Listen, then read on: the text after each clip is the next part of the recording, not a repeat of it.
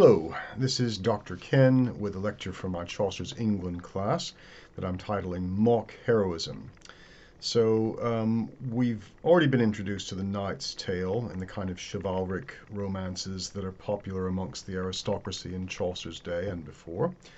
And in many ways this connects up with that, talking about some of the source material from which these romances derive, as well as a kind of countercultural movement, if you like, to the high-flung, high-class romance tradition known as mock heroism, which we find amongst the lower classes. So, where is this information coming from, first and foremost, that our nobles and our aristocrats in 14th century England like? Well, according to the medieval poet Jean Brodel, he refers to the matter of Rome, and this is a literary cycle made up of Greek and Roman mythology, together with episodes from the history of classical antiquity, focusing on military heroes like Alexander the Great and Julius Caesar. Brodel divided all the literary cycles he knew into the matter of Britain, the matter of France, the matter of Rome, and so the matter of Rome also included what is referred to as the matter of Troy, consisting of romances and other texts based on the Trojan War and its after effects, including the adventures of Aeneas in Virgil's Aeneid, which was widely read throughout the Middle Ages. So we have survivals from classical antiquity in mythology and literature, Greek and Roman, that finds its way into the Romance traditions. The matter of Britain, by the way, that has to do with like King Arthur, but not just King Arthur, but the Arthurian legends. Primarily the matter of France, that will, as we'll see, concerns like the Song of Roland, the Chanson de Roland. Classical topics were the subjects of a good deal of Old French literature, which in the case of Trojan subject matter ultimately derived from Homer and Virgil, but was built on scant sources, since the Iliad and Odyssey were unknown largely to most Western readers. Medieval Western poets had to make do with two short narratives in prose based on Homer, attributed to Dixis Cretensis and Dares Phrygius, late antique writers. The paucity, the truthfulness of original or veracity of original text did not prevent the scarcity rather of the original text didn't prevent the 12th century Norman poet Benoit de Saint-Maur from writing a lengthy adaptation, Le Roman de Troie, the Romance of Troy, running some 40,000 lines. And so what normally happened was the medieval poets would hear something about these ancient tales. They might have, depending on what it was, so Virgil's Aeneid they had intact, others they didn't, but they would then take them as a kind of starting point from which to produce their own versions of these things. As I've said before, plagiarism was largely unknown. It was expected that poets and other writers would take material from whatever sources they could find.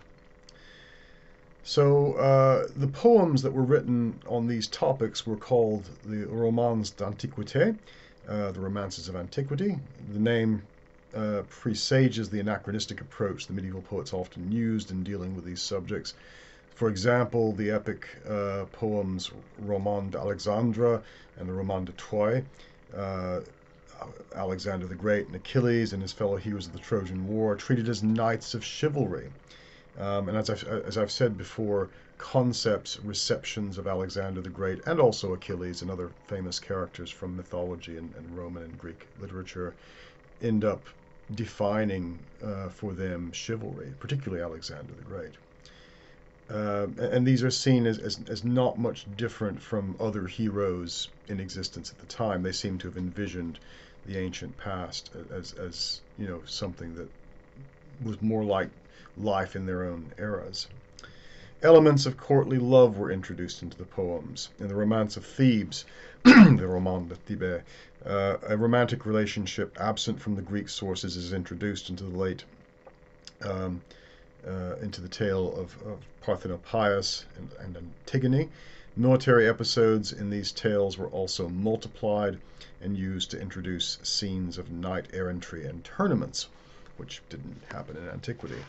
Another example of French medieval poetry is the genre of the Aeneas, a treatment of Virgil's Aeneid, which comes across as being a sort of burlesque of the ancient poem. Sentimental and fantasy elements in the source material were multiplied, and incidents from Ovid, the most popular Latin poet of the Middle Ages, were mixed into this pastiche. As we'll recall, Chaucer uses Ovid quite a lot, not just his Metamorphoses, but some from his Art of Love. So the Philomela, attributed to Chrétien de Troyes, is a retelling of the story of Philomela and Procne, which also takes its source from Ovid's Metamorphoses, and in that a female character is effectively raped, but her rapist gets turned into a bird. This is the sort of thing, and she does as well, I believe. This is the sort of thing that fires the imagination of the medieval writer. So Geoffrey Chaucer's Troilus and Cressida, for example, is an English type, with Chaucer adding many elements to emphasize its connection with the subject matter. He also brought the story into line with the precepts of courtly love.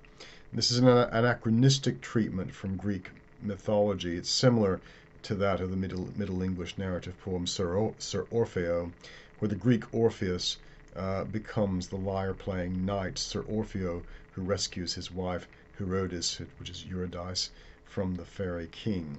In the tale of Troilus and Cressida, what we have is a knight who's sent to fetch a princess who's going to marry his king.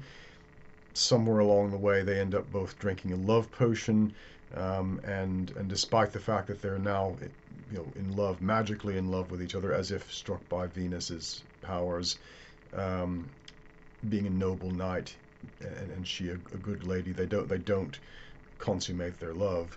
So it's a good example of how courtly love sometimes involves an impossible object, an impossible love object. A topic that, or a bit of subject matter from antiquity that truly fires the medieval imagination and results in multiple spin-offs, both east and west, is the Greek Alexander romance. This is a major example of, pardon me, of heroic virtue recast for the Middle Ages, and it comes from a body of legends derived from the time of Alexander the Great, but then much magnified, exaggerated, built upon in subsequent centuries. So it bases itself loosely on the actual history of Alexander the Great, but then contains many mythical, mythologized, or fictionalized events that didn't happen in the history. So the chief source of all Alexander Romance literature was a folk epic written in Greek by a Hellenized Egyptian in Alexandria, probably during about the 2nd century AD, again basing it loosely on these earlier sources. Surviving translations and copies make its reconstruction roughly possible, and it portrayed Alexander as a national messianic hero, the natural son of an Egyptian wizard king by the wife of Philip II of Macedon. Magic and marvels played a subsidiary part in the epic. In the story of Alexander's birth, for example, and his meeting with the Amazons in India. In later romances, however, marvels and exotic anecdotes predominated and gradually eclipsed any historical elements.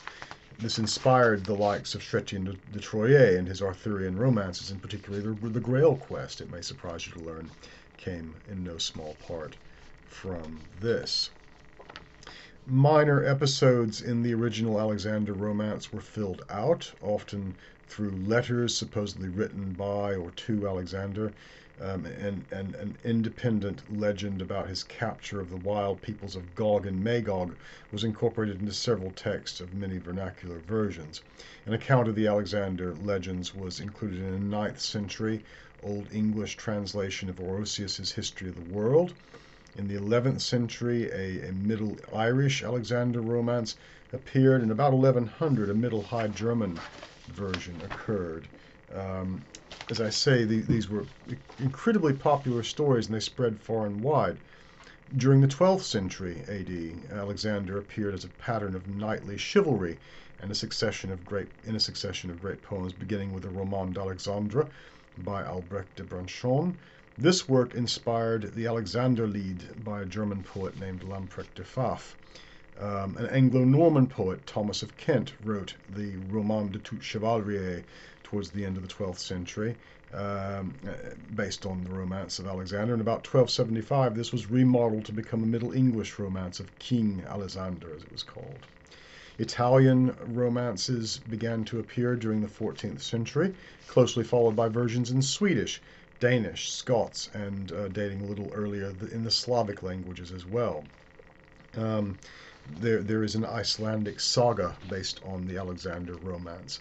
And this is mainly just the Western tradition. There are others in the East as well. So Eastern accounts of Alexander's fabled career paid a good deal of attention to the Gog and Magog episode, a version of the story included in the Quran. The Arabs, expanding on Syrian versions of the legend, passed them on to the many peoples with whom they came into contact. Through them, the Persian poets, notably Nizami in the 12th century, gave the stories new form. And in the East, Alexander figures prominently in the Shahnameh, or Book of Kings of Iran or Persia. It's a long epic poem written by the Persian poet Ferdowsi between 977 and 1010 AD, and is the national epic of the Iranian cultural region or nationality. It consists of about 60,000 verses, and the Shahnameh tells mainly the mythical and to some extent historical past of Greater Iran, from the creation of the world up until the Islamic conquest of Persia in the 7th century. The work is of central importance to the Persian culture, regarded as a literary masterpiece and definitive of ethno-national cultural identity of Iran. And the images that I'm showing you now are illustrations from Ferdowsi's Shahnameh and depict Alexander's encounter with the barbarous peoples of Gog and Magog, who are probably the Huns, and of course chronologically that doesn't work at all. Pardon me, but it's part of the literary tradition. Against whom he builds a wall of iron which will shatter on the day of judgment and release them into the world. And that's from the Quran. There is, I should add, a historiographical debate amongst Eastern scholars as to whether or not the character of Dhul Qurnayn, the two-horned one, is in fact Alexander the Great in the Quran. If it is, as I suspect it probably is, but again, there's a debate. If it is, then he finds himself in both the Christian, the Islamic, but also in the Jewish and possibly the Hindu tradition as well, which is no small accomplishment for an historical figure. Another image that you'll see shows the Alexander speaking to the talking tree at the end of the world and is told his future. What this means is that around the same time, roughly, in East and West, this literary tradition develops largely around Alexander the Great, not exclusively, but certainly around him. And it continues and it spreads outward. Now, about from the 12th century on, with a revival of classical learning, the Greek Romance tradition sort of falls out of popular, the popular view, although it's still present. But these sort of receptions of Alexander provide a common means of communication between East and West, and bizarrely, sort of, 1,500, nearly 2,000 years after Alexander's own lifetime, he's a kind of common bridge that allows individuals from these diverse cultures to communicate, and that carries on actually into the 18th century AD. I'm getting slightly off track. So Alexander provides one example. Now, there are sort of two types of hero that we see bridging the gap, as again, to use that metaphor, between late antiquity and the medieval era. One is the epic hero, and the other is the chivalric hero. So I'll be talking about those now a bit and illustrating the differences in them. So heroes originate in the mists of time and myth, as we know. One scholar, Bloomfield, surmises that the original hero in early literature was probably based on the king who died for his people, the warrior who defended the tribe's enemies, defeated it rather. And these men were celebrated in song and story and presented again to the people so that they could participate in their magic, usually. Um, in Indo-European, the word hero has the primary sense of protector or helper, but in the Greek, eroi, it comes to mean a superhuman, a semi-divine being um, whose special powers were put forth to save or help all of mankind, or his particular ethnic group, usually, a favored part of it. The idea of the hero as the savior of the people dominates the early medieval epics, such as in Beowulf and the Song of Roland, which I'll come to in a moment. Um, a scholar named Fishwick has written that style in heroes is, as in everything else, changes, and in the later medieval romances, such as Sir Gawain and the Green Knight, the hero is no longer fighting for his people, but for his ideals. So what we see is a shift from the early medieval to the late medieval period of a hero fighting for his people, to a hero fighting for usually some Christian ideal or chivalric ideal or something along those lines. Um, the study of the nature and cause rather this change then is critical to the understanding of what ultimately is the essence of a medieval hero. So epic literature is a stately, solemn celebration of national life in the heroic age. Its heroes are simple men usually, apart from Odysseus maybe, versed in the activities of common life. They are leaders not through class, status, or wealth, or even birth, but through the excellences of heart and mind and hands. Their motives are linked with the practical necessities of life. Well, this is Mormon, and he's talking, I think, about again maybe late antiquity here, not so much the classical period where class did make a difference. An epic hero such as Beowulf or Roland possesses the qualities of valor, military prowess, loyalty, generosity, and honor. He's a man who fights because he must for the survival of his tribe or nation. Although the hero is constantly aware of his own mortality, he never shirks from the threat of or peril, whatever it is. It is the hero's duty to preserve his life by valor. It is the battle that is it is in battle that the mettle of the epic hero is tested. So again, some more on the distinctions of these things. The epic hero may be said to exist in a kind of shame culture, or an honor-shame society where a man's a man's good name is his most prized possession.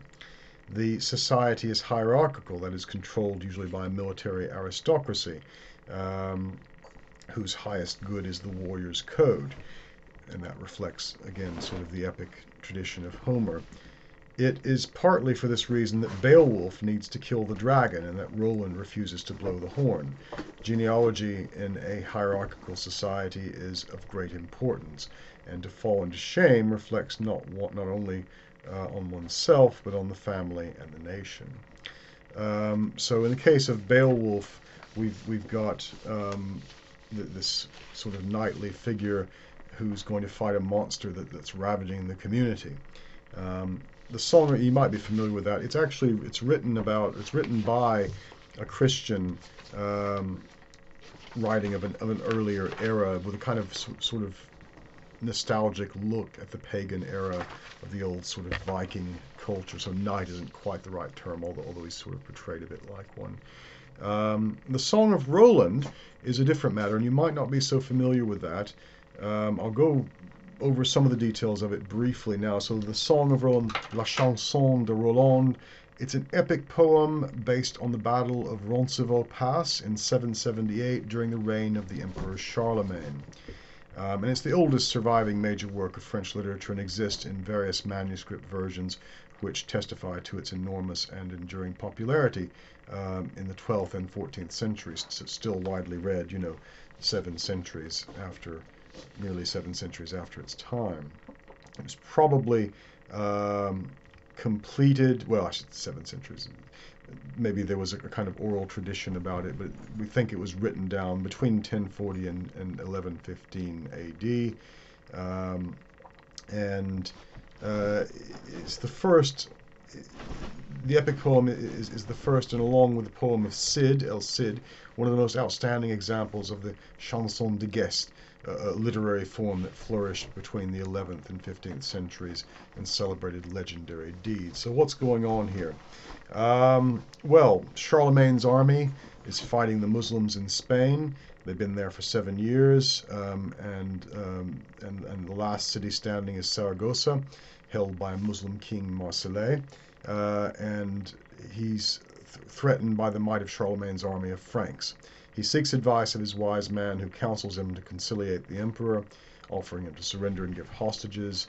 And Charlemagne, who's tired of fighting, accepts this peace accord. He offer and selects a messenger to the court of the Muslim king. Roland, Charlemagne's nephew, nominates his stepfather as the messenger. But he fears he's going to be murdered by the enemy and accuses Roland of intending this. He takes revenge by informing the Saracens of a way to ambush the rear guard of Charlemagne's army, which is led by Roland, as the Franks re-enter France through the mountain passes. And as Ganelon predicted, Roland leads the rear guard, which is the wise and moderate Oliver, with the wise and moderate Oliver and the fierce Archbishop Turpin. The Muslims ambush them at the Roncesvalles Pass, and the Christians are overwhelmed. Oliver pleads with Roland to blow his horn and call for help, but Roland tells him that blowing the horn in the middle of battle would be an act of cowardice. Again, that rigid social hierarchy and sense of duty. If Roland continues to refuse, Oliver says he won't let him see his sister again, whom Roland loves the most. However, Archbishop Turpin intervenes and tells him that the battle will be fatal for all of them, so he instructs Roland to blow his horn. The horn is called olifant, which is an old word meaning elephant, and it refers to a kind of hunting horn that was often made from an elephant's tusk. Roland blows his horn to call for help. The emperor hears the call, all on their way to France, and Charlemagne and his noblemen gallop back, even though Count Ganelon tries to trick them. The Franks, under Roland, fight well, but they're outnumbered until almost all of Roland's men are dead. He knows that Charlemagne's army can no longer save them. Despite this, he blows the horn again to summon revenge, until his temples burst and he dies a martyr's death. Angels then take his soul up to paradise. Charlemagne arrives and defeat the enemies there. And there's a bit more to it. It concludes with a trial by combat and some divine intervention. But you get the gist of essentially how it's supposed to work. And Roland is a really good illustration of this kind of epic hero that's popular in the early Middle Ages, but then sort of ceases to be in the late. So the field on which the epic hero performs is grounded in socio-political and historical reality. Charles Moorman, a scholar on this, writes that the world in which Roland lives and fights is a very simple world. Rigidity and conformity dominates. These are described by the laws of the church and the emperor. So that rigid hierarchy, those who fight, those who work, those who pray, clearly is in full swing at that time. Although elements of the miraculous appear in the epic, they result in no more than a heightening or aggrandizement of reality. The epic heroes of Beowulf and Roland go down to defeat, and in some sense are responsible for their defeat.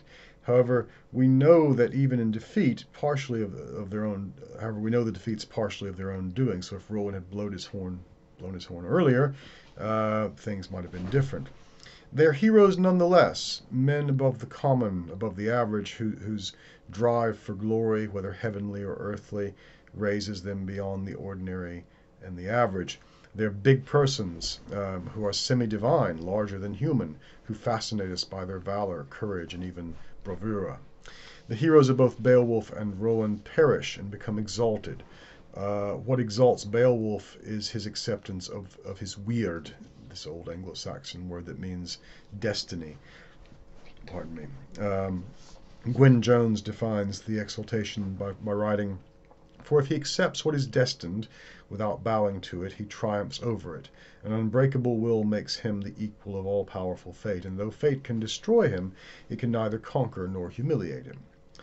Beowulf doesn't expect to return from his fight with the dragon in that epic. Nevertheless, he enters the battle. It is such courage and loyalty to his people that will cause songs to be composed and sung about him. Being commemorated in song contains the only immortality a warrior from Beowulf's pagan society could attain. Roland's heroic pride in refusing to blow his horn assures his demise. However, his heroic nature is transformed into the saintly through his martyrdom, the martyrdom of his death in battle, in a battle of ultimate Christian purpose.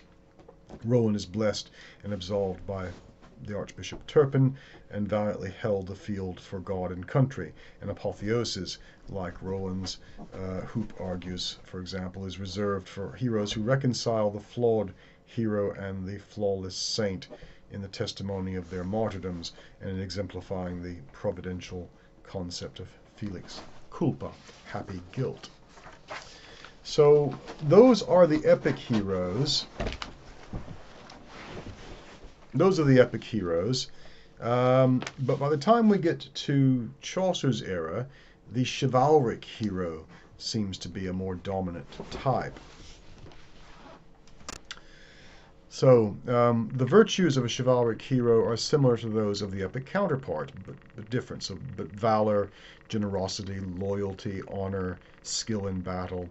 However, the sense given to loyalty at this period is more intricate and more significant. It is a quality of the soul. The chivalric knight must also know temperance, courtesy, a reverence for women, and courtly skills. It is not enough that he perform on the field of battle. He must also be presentable at court. As Christovich, a writer, a scholar, writes of Gottfried's Tristan, Gottfried goes to great lengths to portray Tristan as a consummate artist. His education includes training in speech, good manners, and foreign languages, in addition to riding, hunting, wrestling, and fighting.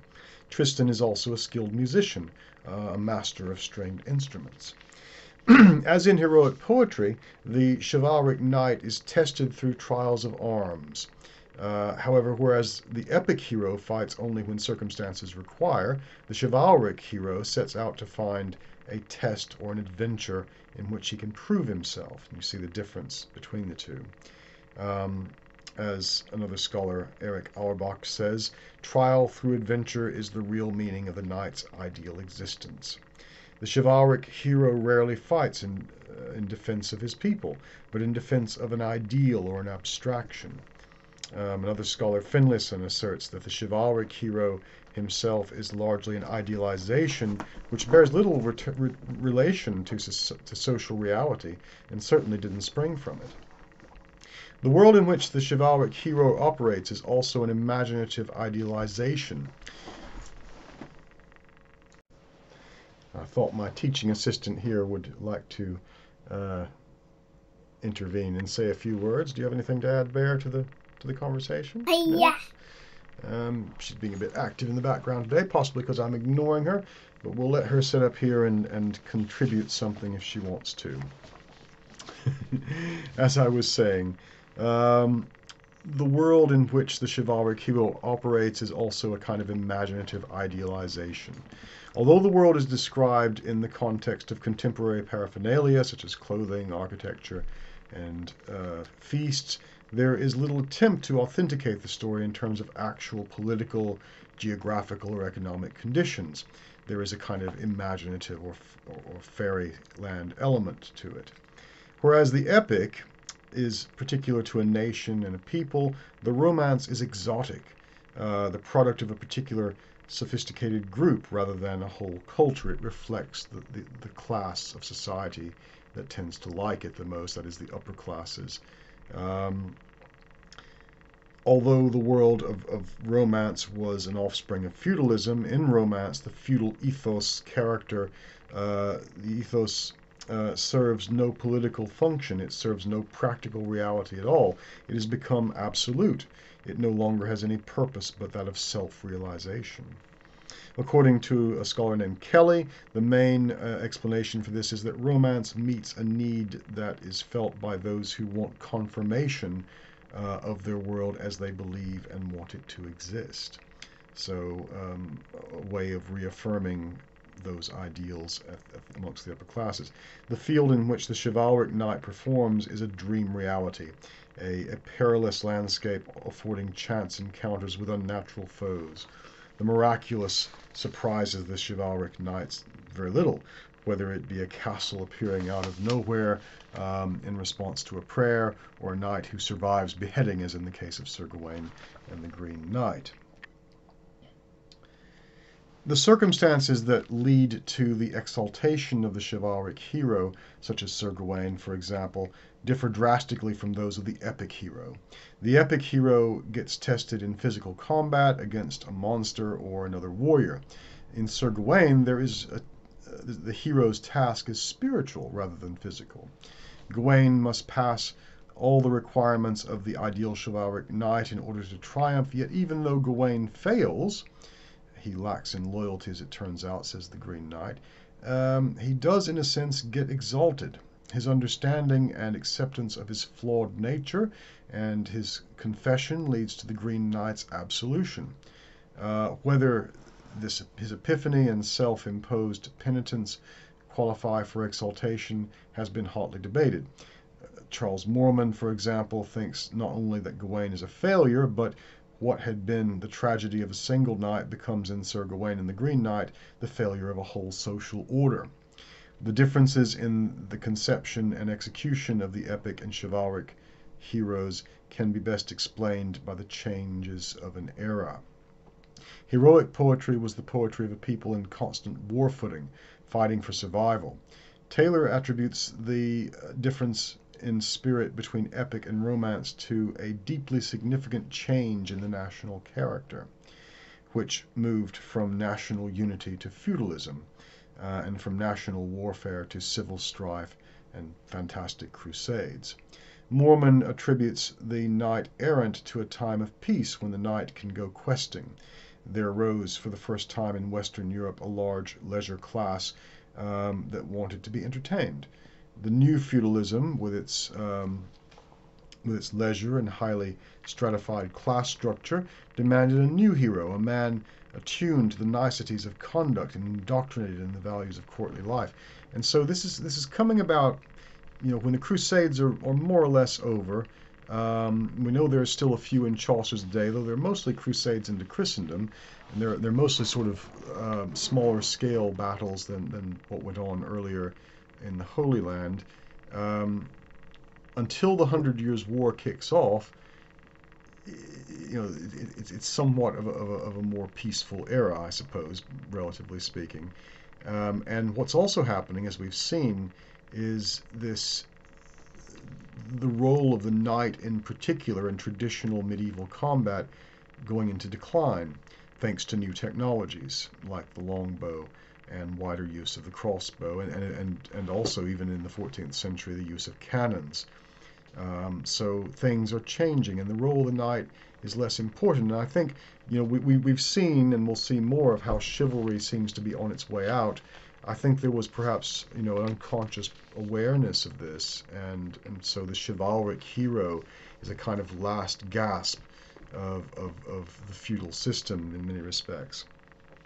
As Western Europe recovered its poise and security after the Dark Ages, it began to adopt new values and life patterns.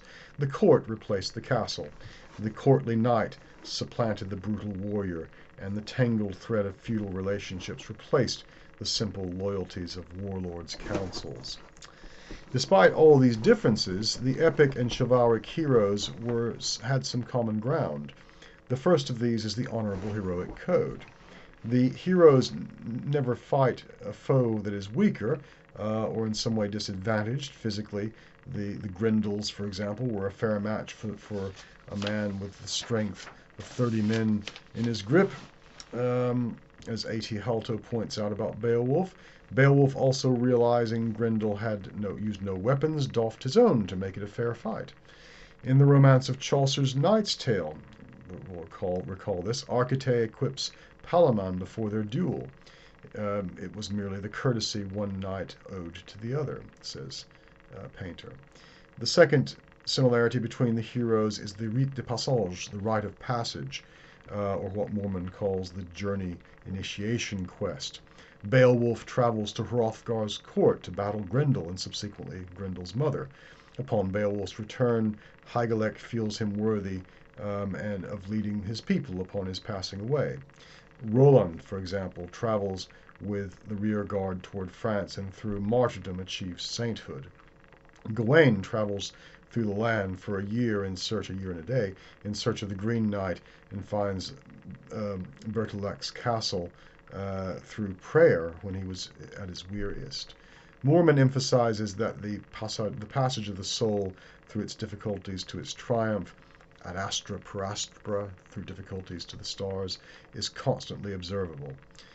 Thirdly, the most striking similarity between the epic and chivalric hero is the presence of weird, fate, or providence. The failure of the heroes to some degree and the way that the epic and chivalric hero accept both their failure and their lots. Also, they all stand up to insurmountable odds. Beowulf and the dragon, Roland and the Saracens, Gawain and the Green Knight. This heroic courage finds astute expression by Gawain in Destiny's sad or merry, true men can but try, he says. So it's quite an interesting study between the chivalric and the epic heroes and the change that's taking place, which reflects changes in society. The upper classes obviously love these things. They like hearing about them. They try to model their lives to some extent after them. But things are changing. And one symptom of that, I think, although it, again, is a long time coming, but certainly picking up a pace in Chaucer's era, is the increase in mock heroism. So, as I'm saying, there is a kind of a counter movement, if you like, against the chivalric hero, and that comes in the form of mock heroism. It's part of the subversive, marginal literature of the Middle Ages that perhaps offers some kind of critical commentary on society. It often reverses the expected norms and exposes the gap between the ideal and the real. So, the sort of things we've been talking about with chivalric knights and their adventures, they're unrealistic. And I think the mock heroic literature especially is a way of pointing this out. One of these, one that was incredibly popular all over Europe and in Britain as well, was the romance of Reynard the Fox, the crafty courtier, and the shifts of his son Reynardine. So Reynard the Fox was a medieval trickster character, a nasty but charismatic individual who was always in trouble but always able to talk his way out of any situation. He's a celebrated hero of the medieval beast epics, works predominantly in verse, which became increasingly popular after about 1150 AD. They're found chiefly in Latin, but also French, Low German, Dutch, High German, and in English. The type probably originated in a German-speaking section of what is now the Alsace-Lorraine region, whence it passed into France, the Low Countries, and Germany. And the tale can be more or less summarized as follows. The summons of King Noble, the lion, to answer accusations by Isengrim, the wolf, and other animals form the nucleus and starting point of these loosely connected tales. Most of the stories reflect in biting satire the peasants' criticism and contempt of the upper classes and the clergy. An episode at once outstanding and lyrical is the funeral of Reynard, with the pious laments of his late enemies and his devastating resurrection from the grave, because he wasn't really dead, he fakes his own death. Professional minstrels and poets soon found these tales good entertainment and made them popular with the upper and middle classes. The French, who contributed most to the original story, produced Le Roman de Renaud, the Romance of Reynard, between 1175 and 1250. Caxton translated it from a Flemish version into his History of Reynard the Fox in English in 1481. Modern English versions include T.J. Arnold's translation from 1880 and Goethe's Reineke Fuchs, a paraphrase of the older High German version, and William Rose's Epic of the Beasts from 1924. I'm not going to go through all of it, but I'll read you a little bit from the introduction to the history of Reynard the Fox. Actually, I'll summarize it because it's in Middle English. But essentially, what happens is the lion, king, noble summons the other animals, and they accuse Reynard of various things.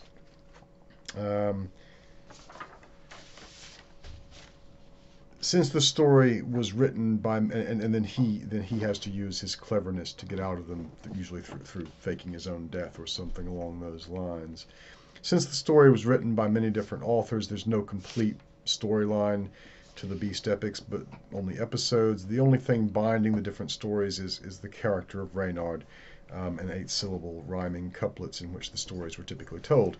However, there were some attempts to put the Reynard stories together, and these were made at the beginning, and sort of gave it a kind of beginning and ending. The beginning of the story is usually, as I say, a meeting of the animal court. Various animals accuse Reynard of crimes, though the most vocal is Isengrim the wolf, and Chanticleer the rooster. And we'll recall maybe not yet, Chanticleer is a character in one of Chaucer's Canterbury Tales. These two charge Reynard with adultery and murder, and it's decided that Reynard is to be hanged.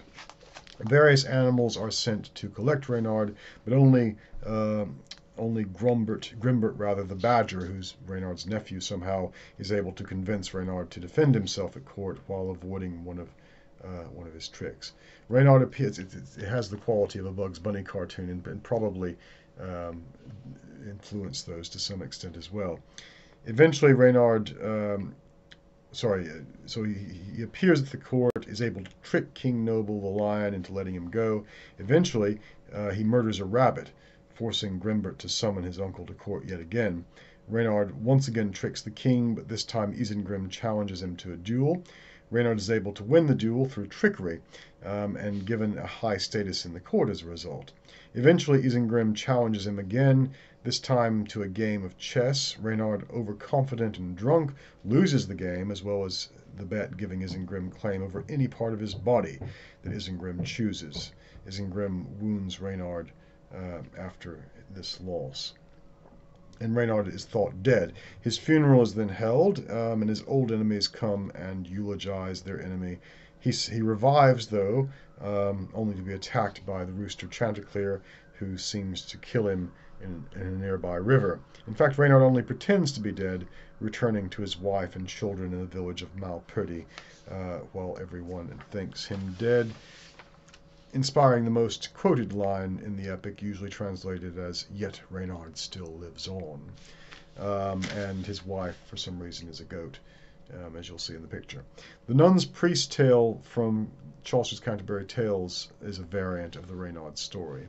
There are many of these, as I say, but those particularly that have to do with the court of the king and Reynard tricking the king, this is a case of sort of low satire of the kind of chivalric tales.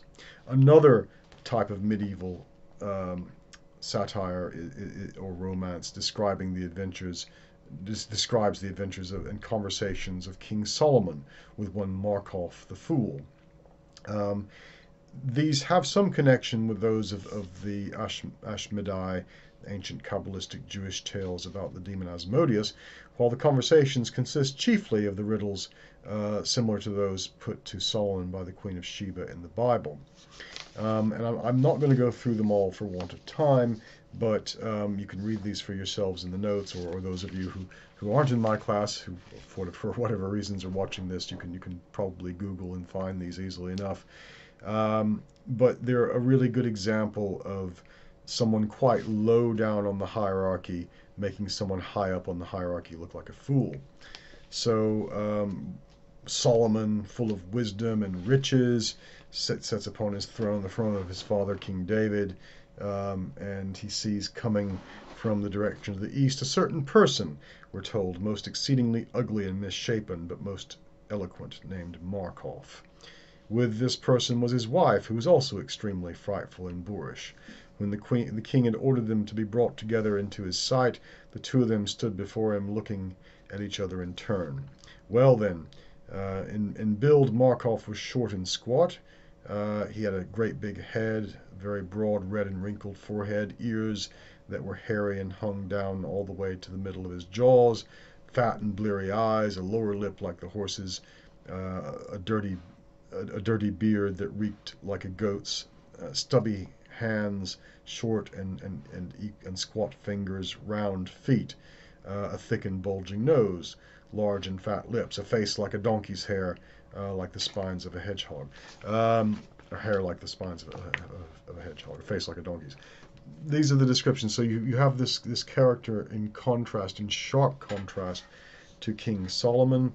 He comes riding a goat with one shoe on and one shoe off, and the description of his wife is equally sort of disturbing and decrepit. These two characters, Markov and Solomon, get into a dialogue, a discussion, and basically asking each other questions and offering answers. And so Solomon goes through his pedigree, describing all of his ancestors in a series of begots, which anyone familiar with the Old Testament will identify immediately. Markov then comes up with his own list of begots, and they're all sort of low-born scoundrels like himself. So again, you have this contrast between Solomon, the noble King Solomon, and this anything but noble character. And they engage in this contest of riddles, if you like. And I'm not going to go through all that right now, but I'll give you some examples of it. They're talking about wives. Solomon says, a wise wife builds her home, but an unwise one will destroy with her hands a home that has been built. Markov says, a well-fired pot lasts better, and he who stirs in shit drinks shit. Solomon says, a God-fearing wife will herself be praised. Markov says, a cat with a good fur will itself be skinned. Solomon says, a modest woman is much to be loved. Markov says, a poor man should keep possession of a milk cow. Solomon says, who will find a strong woman? Markov, who will locate a cat that is trustworthy about milk? No one, says Solomon. Markov says, and rarely can one locate such a woman. Solomon says, a well-formed and honest woman is to be held above all desirable goods. Markov says, a fat and large woman is more lavish in producing farts. And Solomon says, take your feet away from a brawling woman. And Markov says, take your nose away from a farting asshole. And this is sort of the tenor of it. It goes on and on. You can see where certain types of humor may be derived from this.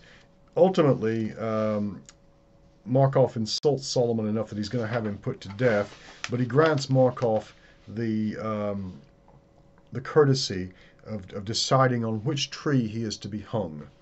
And sees this man hanging from a tree, Solomon says, after the insults are enough. But Markov had been seized. He said to the king, my lord king, you can bestow upon me so much mercy that I be hanged on the tree that I choose. Solomon says, let it be so. It is of no account to me on which tree you're hanged. Then the king's attendants, laying hold of Markov, led him outside the city, and passing through the valley of Jehoshaphat and the slopes of the Mount of Olives, they arrived at last at Jericho, and they could find no tree that Markov would choose for his hanging. From there, crossing the Jordan and traversing the whole of Arabia, Markov chose none of those trees. From there, going around the forest of Carmel and the cedars of Lebanon and the wildernesses of Campester, around the Red Sea between Paran and Tophel and Laban and Ashtaroth, and Oreb, and Kadesh, and Barna, and the land of Moab. Markov chose none of those trees. From there, traversing Hebron, and Bethel, and Jarmuth, and Lachish, and Eglon, and Gazar, and Debir, and Gedera, and Hormeh, and Libnah, and Adullam, and Makkedah. Markov chose none of those trees for his hanging. And since they could not find a tree that Markov would choose, they let him go. And thus Markov eluded the hands of King Solomon.